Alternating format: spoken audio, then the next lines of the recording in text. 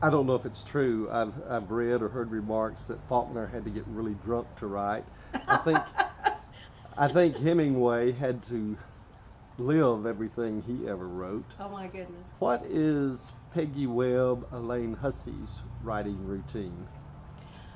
Well, Somerset Mom said I write when I'm inspired, and fortunately inspiration strikes at 9 a.m. every morning.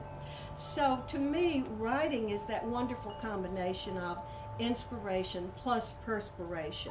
Without enormous discipline, Roy, I would never have produced 70 plus novels in the amount of time that I have.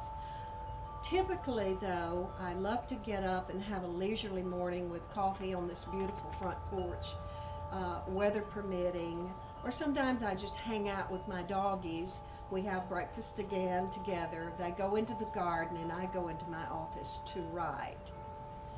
I will take frequent breaks. I love to write with music in the background, preferably Native American flutes, and I love to have a warm drink of choice on the table. Not bourbon, not Faulkner's. I don't have to get drunk to write, thank goodness, but I do love my warm green tea chai.